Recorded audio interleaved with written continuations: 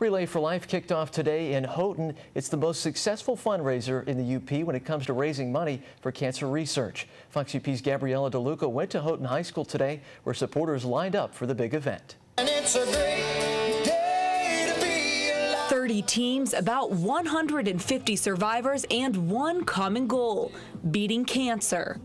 Relay for Life participants are stationed at Houghton High School football field for the next 24 hours, where they'll walk to support cancer research. You know, you get into your normal life and your normal routine and you think about things, and then you come to something like this and it really kind of humbles you again and puts you back to that place that you were when you dealt with it long ago, and you know, and you get to see people that are currently dealing with it, and just kind of gives you a piece of humble pie. Best relay in the state of Michigan!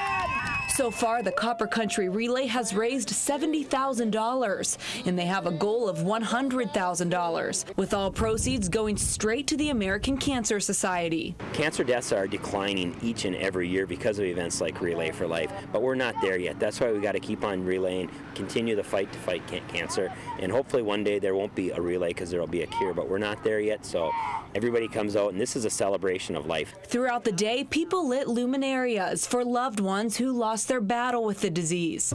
And tonight, those lights will line the track for the nighttime walkers. Each year, survivors make their mark by imprinting their handprints, symbolizing that they have beat the disease. Now, in years past, there's been almost 150 survivors at the relay. It's on a global level, really. It's not just national and local. It hits all across the whole world of people dealing with this same issue and trying to figure out how are we going to cure it. Gabriella DeLuca, Fox UP News, Houghton.